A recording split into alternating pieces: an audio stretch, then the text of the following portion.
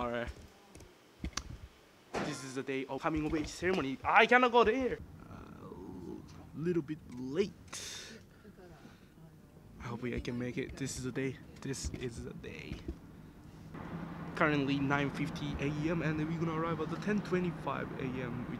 but the coming of age ceremony itself starts at 10:30. I'm late, which is as usual.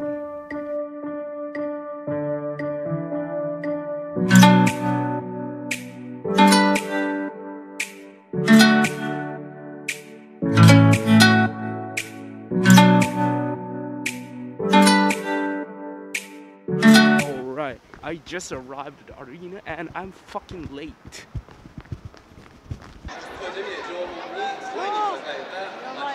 なんか言って。え？言うことはないから。成人おめでとう。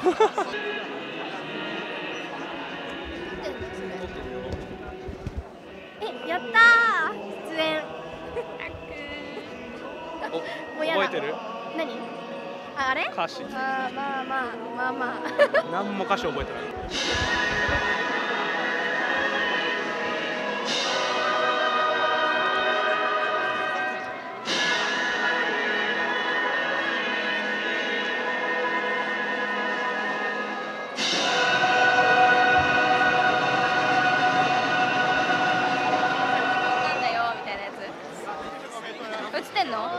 ハロー。We just finished the coming of age ceremony and we're waiting for our friends and it's too many people are here. Seriously, the ceremony itself was sucks. I mean, we're doing nothing. So we just finished the ceremony and we're going back to the going back to my town.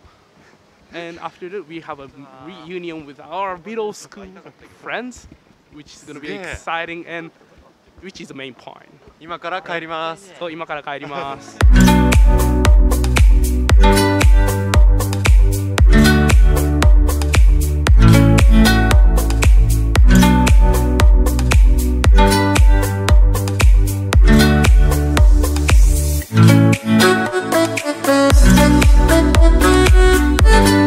あれな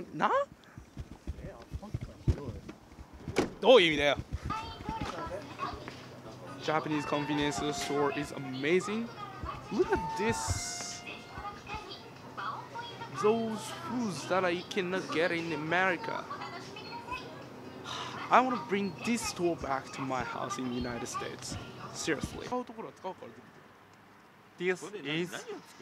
This is ice cream. This is ice cream. I have a spoon. なんだっけ? Spoon. I have a 安納芋ソフト。安納芋ソフトスプーン。これ絶対やんない方がよかった。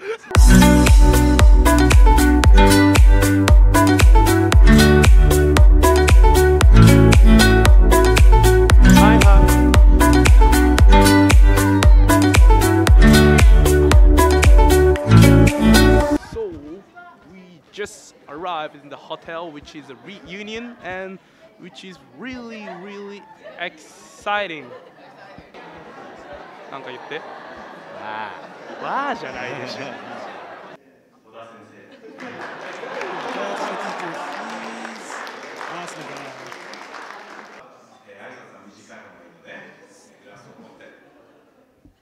成人おめでとう。乾杯。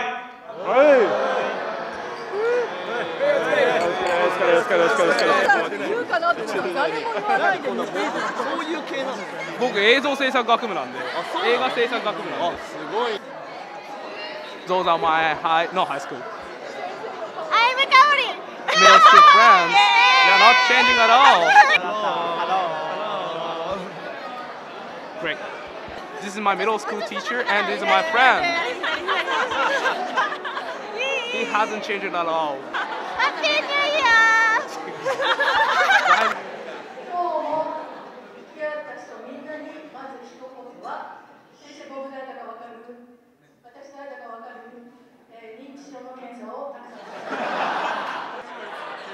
はい。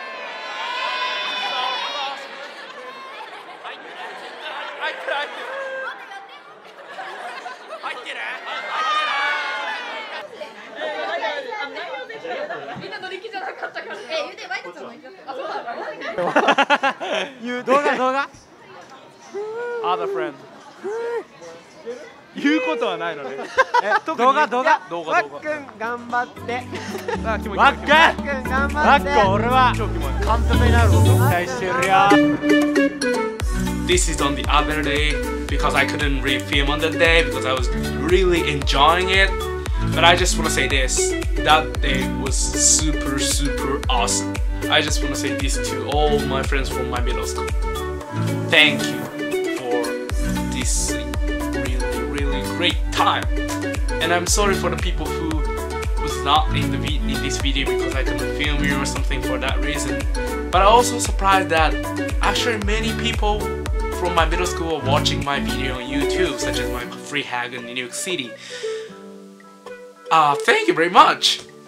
Anyway, at last, I just want to say this: reunion is always great things to do, right?